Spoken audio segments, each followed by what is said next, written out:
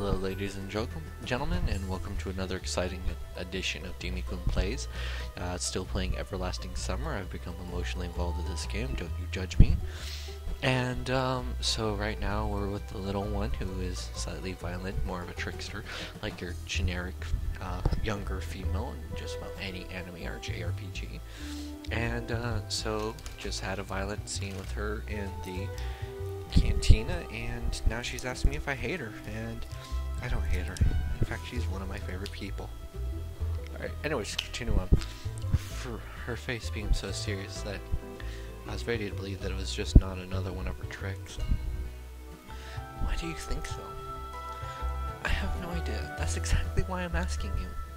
I don't hate you.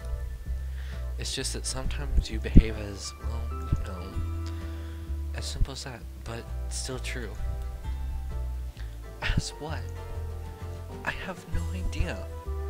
She lifted her gaze, bullying at me with curiosity. Well, for starters, what's the great idea about pouring the comment all over me? You were asking for it. She smiled for the first time I've seen since we started the cleaning. Yeah, exactly. I heaved a deep sigh. What'd you expect from the others then? Nothing. She reacted acidly. This discussion was over, so I just continued to clean up in silence. It took us a few hours to fix up the canteen. At least all the broken tableware was gone. Chairs and the tables were still in the designated places, and the floors looked clean. We were sitting there when Elena, next to the food counter, breathed heavily, deserved resting. Now you see how much effort we put into because of a silly trick? But I'm not tired at all. Though the sweat was pouring down her face, told the complete opposite. Well, good for you. So, what are we gonna do next? I don't know about you, but I'd rather go. Nope, that's not all. You have to... She hesitated. You have to help me with another little thing. Think of another silly prank?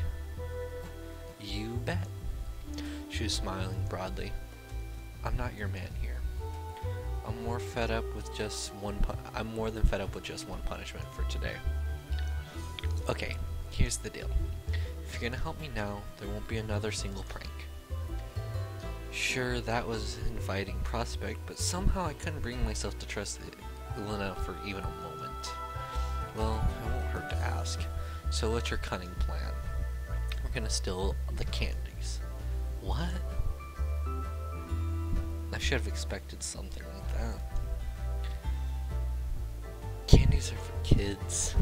So the chef will come out to the dump at the trash can. Nobody's gonna see us. Yeah. Whatever. She grunted and turned away. I'll do it myself. And I won't allow. I couldn't even finish my sentence as Elena then started to jump over the counter and ran to the cabinet, opened the doors, and started rummaging through it. Hey, cut that.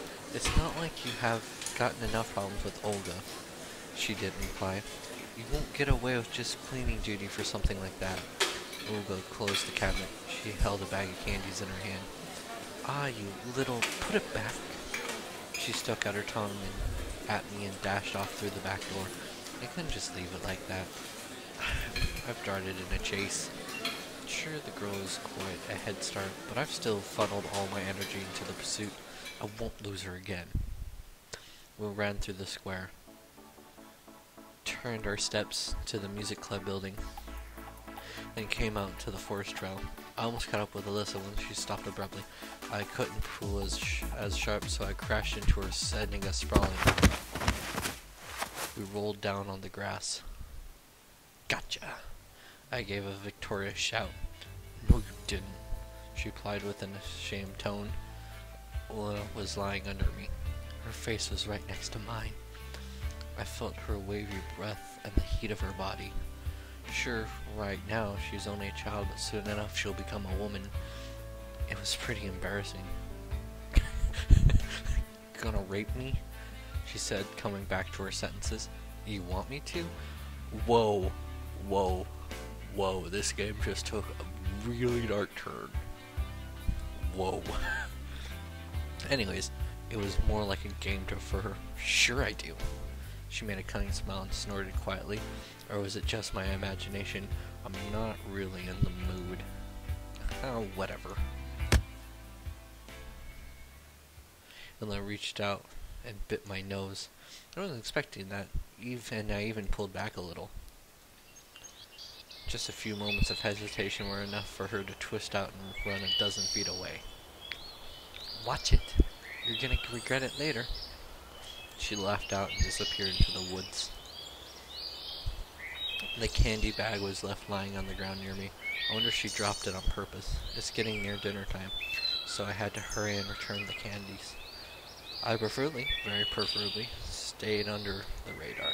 Of course, I'll explain the situation that it was Elena who stole them, but who's gonna believe me? Olga was already waiting for me at the entrance to the canteen. Good job, Seaman. On what? I had the bag of sweets behind my back. The bag was transparent, too big to put in the back pocket. I was talking about the cleanup. Everything is clean and tidy. And where's Elena?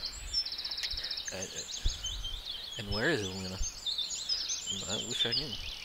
She'll come soon. Okay then, go and have your dinner. I entered the canteen. Not a big surprise that it was full. I really don't know how to return the bag without being noticed. Certainly I can do it in the evening, but what will I do with it now? Simon! I turned around, Slava was in front of me. Wow, what is this? She looked at the bag. I didn't manage to hide it in time. Caught red-handed, more like candy-handed. Let's prepare for some scolding. This is sweets? From where? I stolen it, damn it. Got them from Elena. Oh, I see. Same old stew. What do you mean? It's not the first time she stole sweets. And why am I not surprised? Let me handle this. Thanks. Sima saved the day, yet again. She took the bag and headed for the buffet. I had no desire to listen on what she was going to say when returning this respect. I started to look at the canteen for a place to sit. It seemed that I'll have to share another table with Electronic and Shirk. There were no more places to sit. So, what's happening, gentlemen? Every time I had to deal with them, I was getting an itching desire to tease them or at least drop something cheeky or quirky. It might be too risky to behave myself that way. The Electronic Brothers were a primary source of positive emotion. How are you doing? Fine. What about you? Hits and misses. Was anything happening? Lots of stuff. Mine Saturday. Yeah, some other time maybe.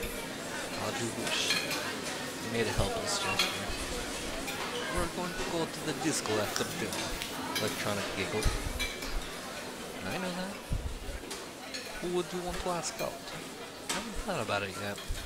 What about you?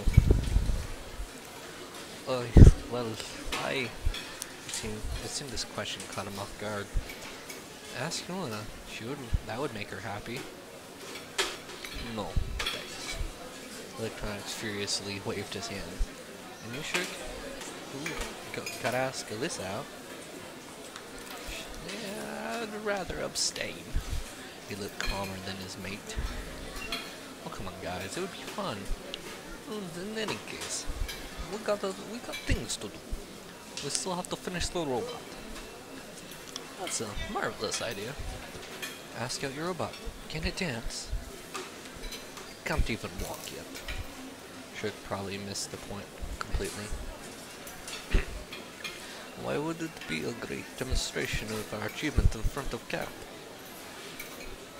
And what would you show to them? Yeah, you're right. We both stared at the plates disappointingly. Alright, it looks like that's the end of this episode. But again, people, thank you for all your support. It means a lot to me. And you know what? Stay frosty. Have a good day. And look forward to more videos. And if you have any comments, thoughts, feedback, good, positive, anything you'd like me to see, try to do, anything like that, just send me a message. Have a good day. Stay frosty.